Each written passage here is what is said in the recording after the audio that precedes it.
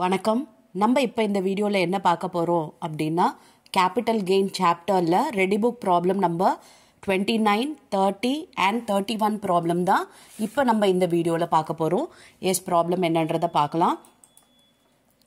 Advance money received and forfeiture. அதாவது இப்போ நம்ம பார்க்க போகிற ப்ராப்ளமில் நம்ம வந்து இந்த அட்வான்ஸ் மணி ரிசீவ்டுன்றது இருக்கும். ஓகே, இப்போ அட்வான்ஸ் மணி ரிசீவ் பண்ணுறாங்க. அதாவது ஒரு அசெட்டை வந்து சேல் பண்ணுறதுக்காக என்ன பண்ணியிருப்பாங்கன்னா அட்வான்ஸாக மணி ரிசீவ் பண்ணியிருப்பாங்க. அதுக்கப்புறம் பார்த்தீங்கன்னா சில காரணத்துக்காக அந்த சேல் வந்து நடக்காமல் போகலாம். அப்போ என்ன ஆகும்னா அந்த அட்வான்ஸ் மணியை forfeit பண்ணுவாங்க. ஓகேவா, அதாவது அந்த அட்வான்ஸ் மணி ரிசீவ் பண்ணியிருக்காங்க இல்லையா, அதை forfeit பண்ணுறாங்க. அப்போ அப்படி forfeit பண்ணுற அட்வான்ஸ் மணியை நம்ம எந்த விதமாலாம் ட்ரீட் பண்ணணும் அப்படின்னு பார்த்தீங்கன்னா, அதாவது forfeiture வந்து 1/4/2014க்கு முன்னே நடந்திருந்தது. ஓகே, அட்வான்ஸ் மணி வந்து இந்த 1/4/2014க்கு முன்னாடி அவங்க வந்து வாங்கியிருந்தாங்க, forfeit பண்ணியிருந்தாங்க அப்படின்னா நம்ம என்ன எடுத்துக்கணும்னா இந்த அட்வான்ஸ் மணியை cost of the asset R fair market value அதில் whichever is higher பார்ப்போம் இல்லையா, அதுலேருந்து இந்த forfeited மணியை மைனஸ் பண்ணணும். புரிஞ்சுதா? 1/4/2014க்கு முன்னாடி forfeiture நடந்திருந்தது அப்படின்னும்பொழுது காஸ்ட் ஆஃப் அக்விசிஷன் இல்லைன்னா இந்த வந்து ஃபேர் மார்க்கெட் வேல்யூ இதில் ரெண்டுத்தில் எது ஹையரோ அப்போ அதில் வந்து இந்த forfeited மணியை மைனஸ் பண்ணணும். ஓகே, இல்லை 1/4/2014க்கு அப்புறமா இந்த forfeiture நடந்தது அப்படின்னா அது நம்ம கேபிட்டல் கெயின் சாப்டர்லேயே காமிக்க வேண்டாம். ஓகே, அது எங்கே போகும்னா இன்கம் ஃப்ரம் அதர் சோர்சஸில் போயிடும். அடுத்த head of income from other சோர்சஸில் தான் இந்த forfeited அமௌண்ட் வருமே தவிர கேபிட்டல் கெயின் சாப்டரில் அதுக்கு எந்த ரோலுமே இல்லை. Okay, advance money receive by previous owner, அதாவது இந்த ஹவுஸ் ப்ராப்பர்ட்டியோ இல்லை ஏதோ அசட்டியோ வச்சுருந்த ப்ரீவியஸ் ஓனர் வந்து ரிசீவ் பண்ணாரு அப்படின்னா நம்ம வந்து இதை வந்து காஸ்ட் ஆஃப் அக்விசிஷனில் இந்த ப்ரெசன்ட் ஓனர் வந்து டிடக்ட் பண்ண வேண்டிய அவசியமே இல்லை. அது ப்ரீவியஸ் ஓனர் ரிசீவ் பண்ண அட்வான்ஸ் மணி. ஸோ இப்போ இந்த ஓனர் வந்து இதில் எதுவுமே பண்ண வேண்டிய அவசியம் இல்லை. அப்போ ஒரே ஒரு எஃபெக்ட் தான் இதில், அதாவது 1/4/2014க்கு முன்னாடி இந்த அட்வான்ஸ் மணி வாங்கியிருக்காங்க, forfeit பண்ணியிருக்காங்க அப்படின்னா நம்ம வந்து fair market value or cost of acquisition இதில் whichever is higher பார்த்து அதுலேருந்து இந்த forfeited மணியை மைனஸ் பண்ண போகிறோம். அவ்வளோதான். இப்போ ப்ராப்ளம் பார்க்கலாமா? Sri Varadhan acquires property for ₹80,000 on January 15, 1975. He incurred improvement cost of $90,000 during 2007-2008 for making an addition. During 91-92, the assessee enters into an agreement to sell the house after receiving advance money of $10,000. On failure of the proposed buyer to honor the agreement, Sri Varadan forfeits the advance money. Find out the cost of the asset if the property is sold during 2022-23.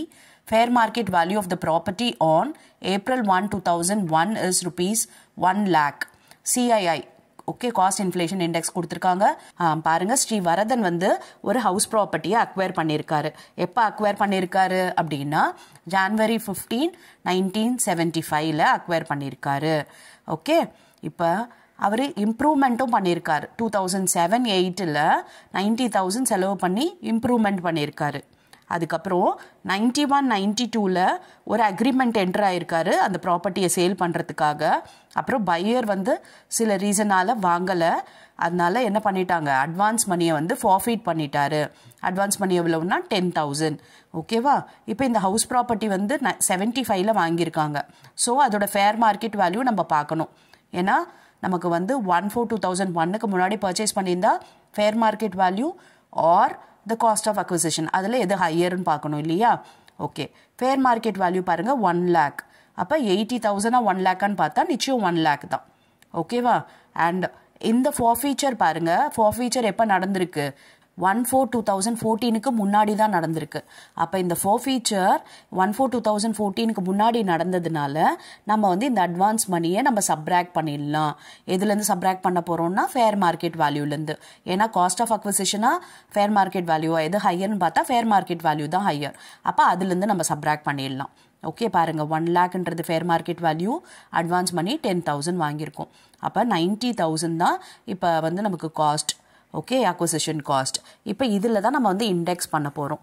Index பண்ணுறதுக்கு பாருங்கள் நமக்கு year of transfer என்ன 331 இல்லையா divided by நம்மளோட 2001ல் எவ்வளோ இருக்கும் index 100 இல்லையா so நம்ம அதை போட்டுக்க வேண்டியது தான் ஓகே நமக்கு வந்து 2001-2க்கு 100 ஃபேர் மார்க்கெட் வேல்யூ ஏப்ரல் 1 2001 தானே கொடுத்துருக்காங்க அப்போ அதுக்கு 100 தானே சிஐஐ அதனால 100 போட்டாச்சு ஓகே இது நமக்கு ப்ராப்ளமில் கொடுத்தாலும் சரி கொடுக்காட்டினாலும் சரி நமக்கு தெரியும் 1/4/2001ஓட சிஐஐ வந்து 100ன்னு சொல்லிட்டு ஸோ 90,000 into 331 divided by 100 போட்டோம்னா 2,97,900 கிடைக்குது சரியா இப்போ நெக்ஸ்ட்டு நம்ம வந்து என்ன பண்ண போகிறோம் இம்ப்ரூவ்மெண்ட்டுக்கு இண்டெக்ஸ் பண்ண போகிறோம் இண்டெக்ஸ் பார்த்தீங்கன்னா 2007-8ல் 129 ஓகேவா எஸ் 90,000 into 331 divided by 129 போட்டோன்னா பாருங்கள் 2,30,930 வருது நம்ம கொஷின் என்ன அப்படின்னு பார்த்தீங்கன்னா காஸ்ட் ஆஃப் தி அசட் தான் கேட்டிருக்காங்க அப்போ இது ரெண்டுத்தையும் ஆட் பண்ணி காமிக்கிறோம் அதுதான் காஸ்ட் ஆஃப் தி அசட் பாருங்கள் 5,28,830 இதுதான் காஸ்ட் ஆஃப் தி அசட் புரிஞ்சுச்சா இப்போ அடுத்த ப்ராப்ளம் பார்க்கலாமா okay a land is purchased in the year 2010-11 for rupees 80,000 during the year 22-23 it was sold for 80 lakh calculate the long term capital gain or loss CII for 10-11 167 22-23 331 okay இப்போ பார்த்தீங்கன்னா உங்களுக்கு வந்து cost of the asset வந்து 80,000 10-11ல் வாங்கியிருக்காங்க இப்போ அதை sale பண்ணுறாங்க 80 லேக்குக்கு அப்போ நம்ம இந்த sale கன்சிட்ரேஷன் 80 லேக்லேருந்து indexed cost of அக்விசிஷனை minus பண்ணணும் ஓகேவா சேல் கன்சிட்ரேஷன் 80 லேக் போட்டாச்சு இப்போ நம்ம இண்டெக்ஸ் பண்ண போகிறோம் இந்த 80,000 இண்டெக்ஸ் பண்ணுறதுக்கு நமக்கு ட்ரான்ஸ்ஃபர் இயர் எது அப்படின்னா 22-23 இல்லையா அப்போ அதோட சிஐ 331 டிவைடட் பை எந்த இயர் பர்ச்சேஸ் பண்ணியிருக்காங்க 10-11ல் அதோட இண்டெக்ஸ் 167